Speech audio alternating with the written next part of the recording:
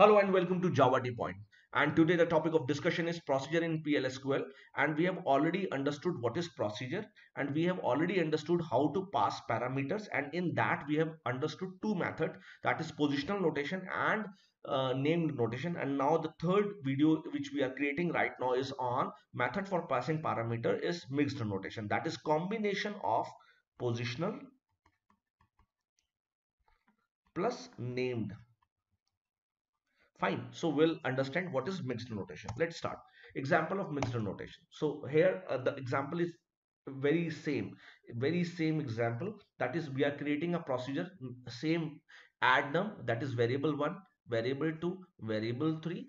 Okay. So and we are creating a variable 4 having data type number. So all this variable has this procedure is add num. There are three parameters, variable 1, variable 2 and variable 3 having data type number, and we have also created variable 4 having data type number. Then begin section, we are printing all this variable 1, variable 2, variable 3, and finally what we are doing, we are adding all this variable 1, variable 2 and variable 3 in variable 4, and finally we are printing variable 4 also. Fine. Okay, so let's see. To run above procedure, what we do, if we do this, that is variable 3 4, that is variable 3 has value 4. So what will happen, variable 3 will have value 4, and then 2 and 5.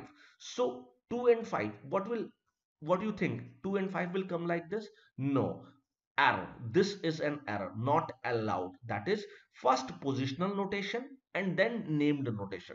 So hope if you remember, I have given you one homework, that it what is illegal method and what is that homework. So that was same line of homework. The homework was that you have to identify what that line was trying to tell.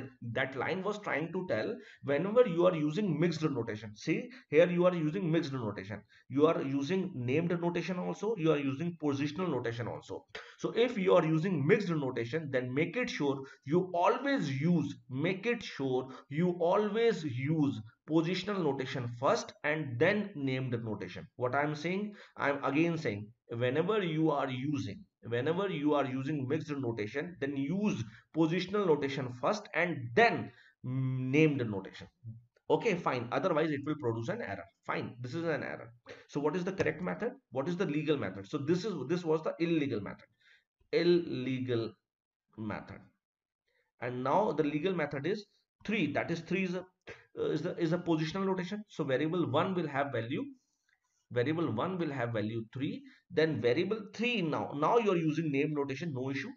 Variable 3 is having 2. Now variable 3 will have value 2. Variable 2 has value 4. Whatever you want to do now you can do. The moment you run this, variable 1 is having value 3. Variable 2 is having variable value 4. Variable 3 is having value 2. And the sum is 3, 4, 7, 2, 9. Fine. So now you are getting a correct answer. Okay. So these things are theoretical. And let me run this value for you. Okay. Let me run this procedure for you. So I'm discarding, and as I've already created add num, so what I'll do, I'll first drop procedure. So how to drop a procedure? Drop procedure, procedure, procedure, add num. Fine. So this procedure is dropped. Now what I'll do, now I will make this procedure again. Okay, control C, control V. Okay, procedure created. Fine. So procedure created. Now I'll show you the example of mixed notation. So mixed notation, how to use mixed notation, how to run first, exec, and the name of procedure is add num. Fine. Okay. Now suppose we are using named notation first, var3, we are passing variable 3 value as 5, then 2 comma 3. And if we are trying to run this, see, you will not be able to run this. Why? Because it's clearly showing if you see, a positional notation parameter association may not follow named. Fine. That is, positional may not follow named. Name should follow positional. Positional should not follow named. Fine. So this is clearly showing an error. So what is the rectification? You first use positional and then you can use named. So var 3 now I can use first as named, and var 2 I'm passing value to. The moment I run this now, so it's fine and it's giving an output. Variable 1 value 5, very good. Variable 3 is having value 2, very good. Variable 2 is having value 3, fine. And the sum is 10, fine. And procedure executed successfully.